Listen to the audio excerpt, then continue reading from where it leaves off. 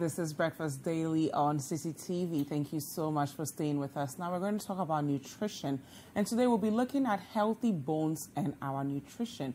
We need to ensure that our bones are strong, but how do we make sure we eat the right things to keep them strong and healthy? I have been joined by Akosua Konadu Yiadom, who is state-registered nutritionist, and of course, throughout the conversation, let us know what you're thinking as well with the hashtag Breakfast Daily, and I was supplying 0550-585-832. Good morning, Akosua. Good morning, Dziffa. How are you? I'm fine, yourself? I'm good. Now, healthy bones, how important is it?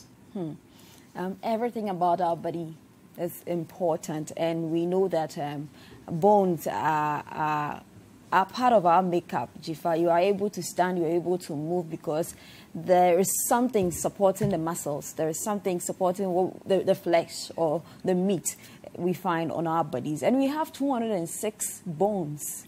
Wow. Yes, so Dziffa, you have 206. I have 206. So it means that bone or the bone, bones are of importance to us as individuals, and we need to make sure that we are protecting these 206 bones. It can be different for babies.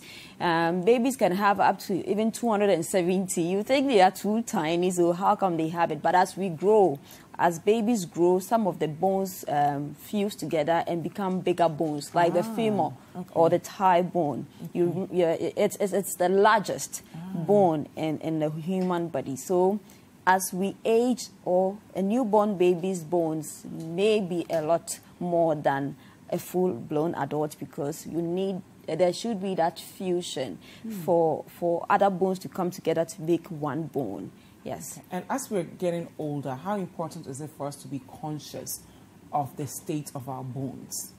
Nutrition is critical for everybody, and once there is bones in you, it is very important that you pay attention to your nutrition as far as your bone health is concerned, because nutrition affects the eye, nutrition affects from head to toe. So definitely it is very critical that we all pay attention to our health or our bone health as far as nutrition is concerned.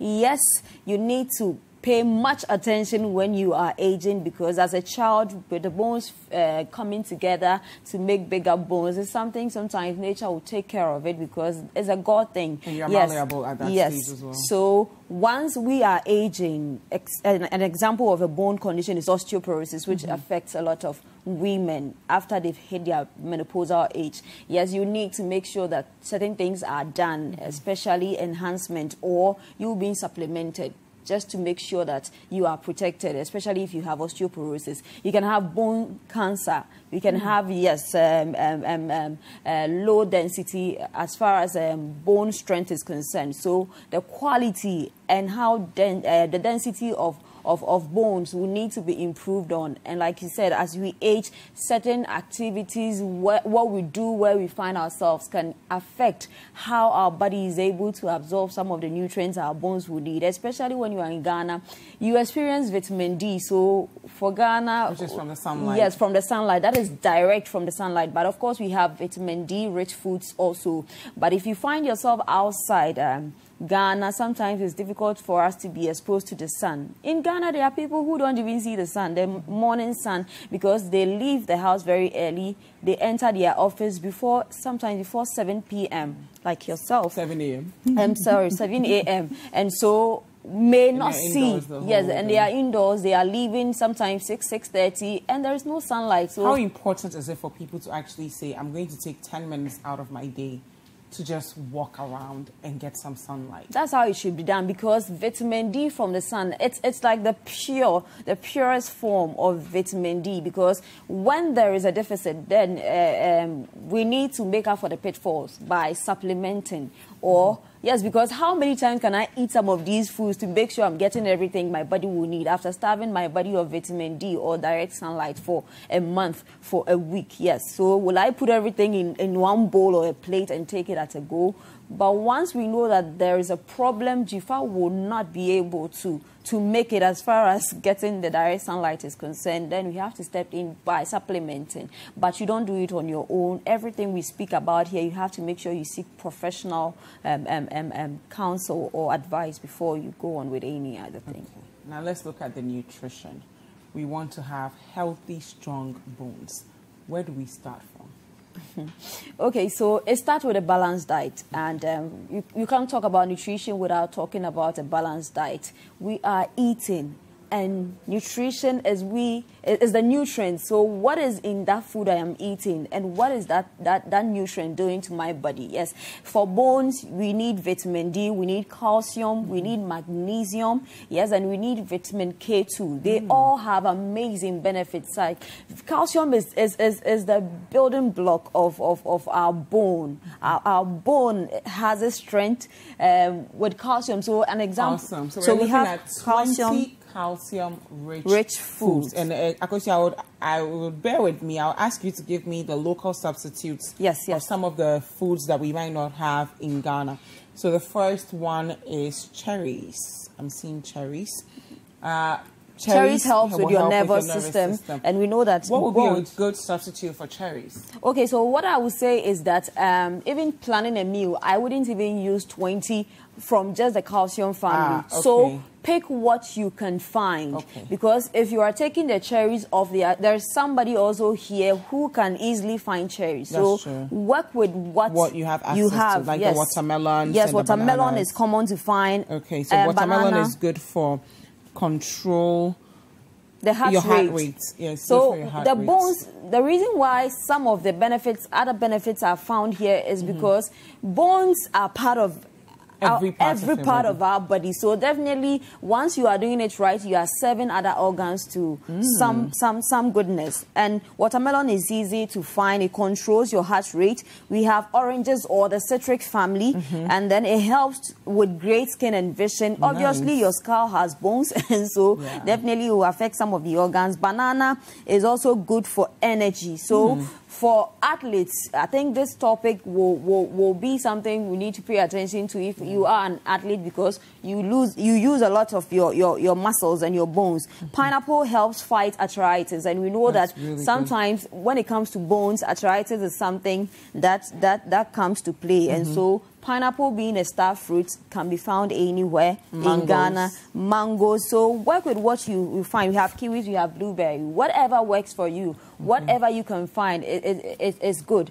And it helps to maintain muscle. Nice. It helps. And apples help your body develop resistance against infections. Apple is very, very good. Yes, there is even something to take home. So I'm sure before we get it, we'll get there. An apple, yes, what it can do for you. Yes. So that is it. And then we have calcium rich foods. Another part. So maybe Dziffa will serve you. You can substitute granules for almonds. Thank you so much. What is this? Grains. Yes, let's speak about what we have. So the green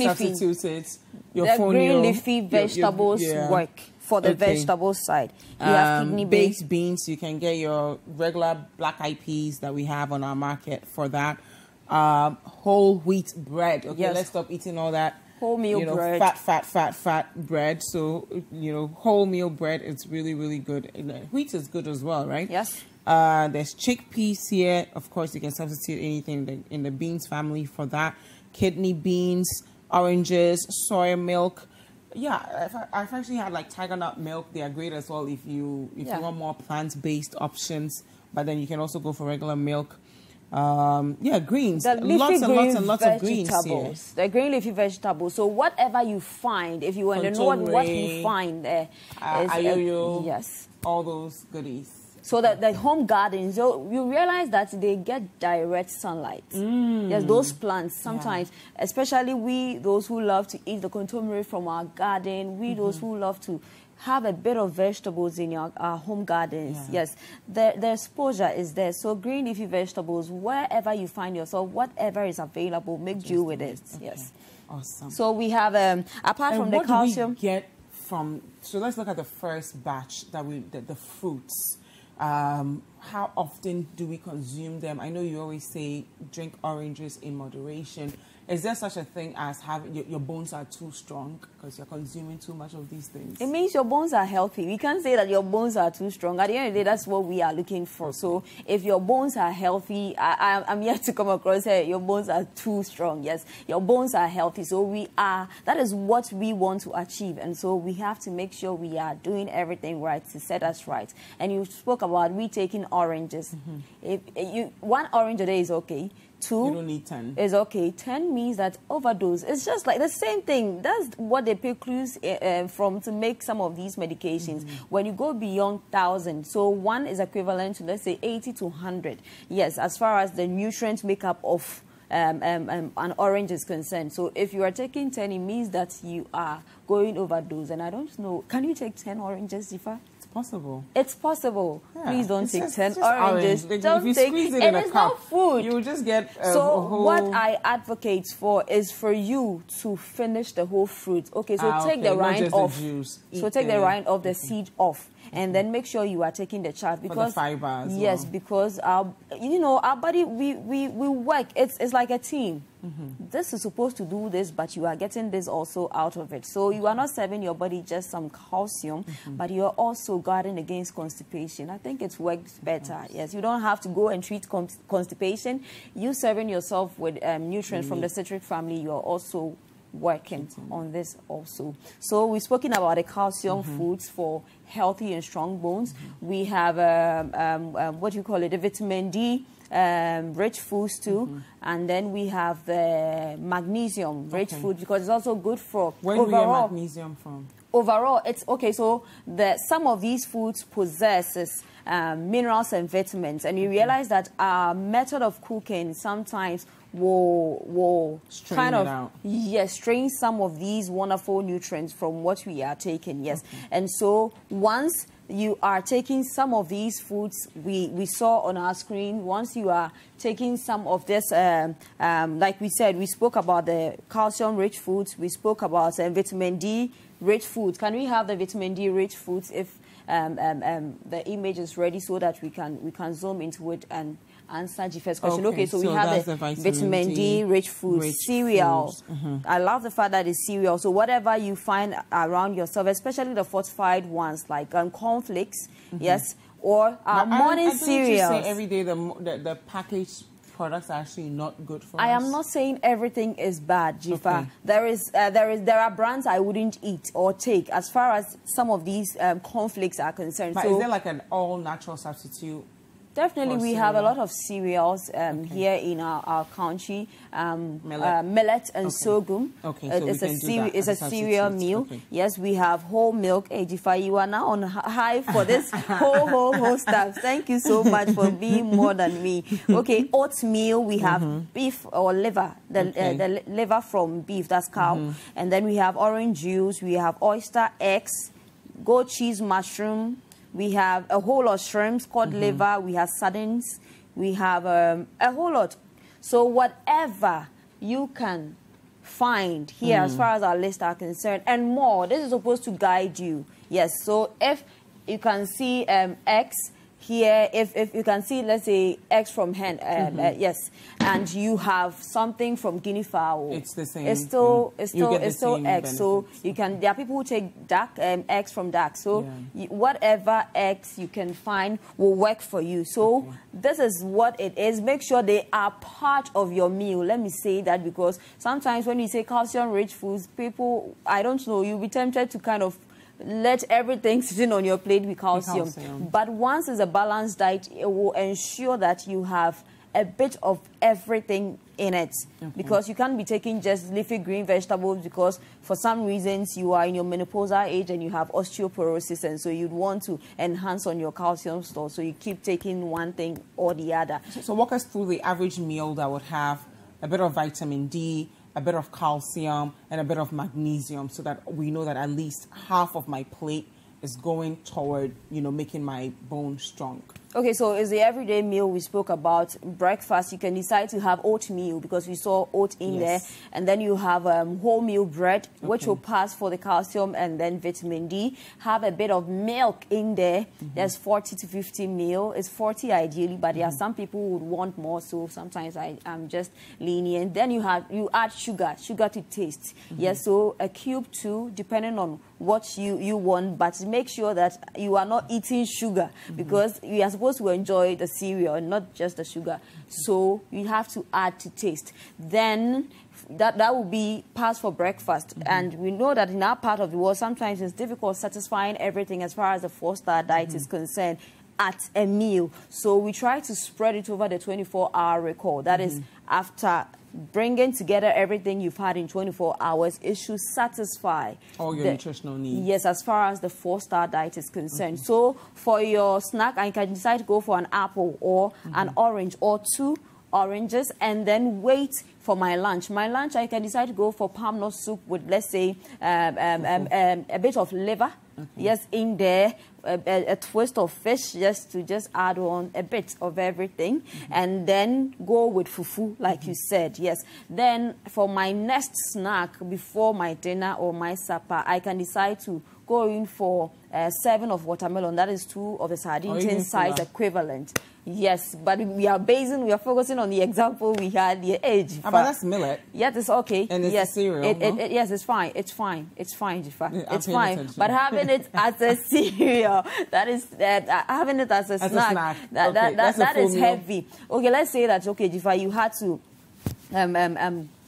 for some reason, you had to probably delay as far as taking your lunch is concerned. Then it can come in for your snack moment. Let's say ideally per our meal plans or our plans drawn, yes, we have to take you have to take your lunch by 1, but for some reasons you were so busy, and so it's going to shift your lunch to somewhere 2 or 2:30. Then for your snack, at least I would want you to have something that will be a bit loaded so that it can compensate for your body's needs, so that you can still go in for your lunch, not for you to skip, but at least it's supposed to cushion you. So there you can have your fura, but you can have 2 sardine tin size of watermelon. So what the women do, as a matter of fact, the cutting, how it's cut, that's 1 serving for you. Yeah. But let's say Dziffa feels too big to go and stand there and buy watermelon 1 cedi or 2 cedis. So I am guiding you. Just take 2 sardine tin size of it, and you are fine to go. Then you wait for your dinner. If you want to have a bowl of mpotompoto that is filled with goodness, you have a bit of shrimps in there, you've toasted it, there is mushroom in there, you have a bit of vegetables pumped into it. Nutrition is your own style, so you add whatever you feel like adding. At the end of the day, with everything I've spoken about, it is satisfying the 4-star diet, and it's also satisfying your need as far as your bone health is concerned, because you remember, you can clearly testify to the fact that I chipped in some of these examples spoken about in there. So you wouldn't just take care of your bone health, you've also taken care of your body's true need as far as nutrition is concerned for the day. Yes, so you just have to also watch out, because I spoke about the fact that liver was good, and calcium, vitamin D foods coming together, because we want to also make sure that we are serving our body some goodness as far as our bone health is concerned. But that same calcium-rich foods, for example, milk and the beef, may cause issues, especially if you have issues with your iron levels. Yeah, so it might come down. It might inhibit the absorption of iron. So in our quest to make sure our bone is healthy, we should also do it right, so that we don't end up suppressing the iron that we also need. That's why you sometimes, you think it's easy, but it can be very technical. So you need to sometimes, or most of the time, seek professional counsel on how best to work on this, because in your quest to make sure you have a healthy bone, Dziffa, you've done something wrong to your body as well, as far as your iron stores. And you need iron too. Yes, and you need iron too. Okay.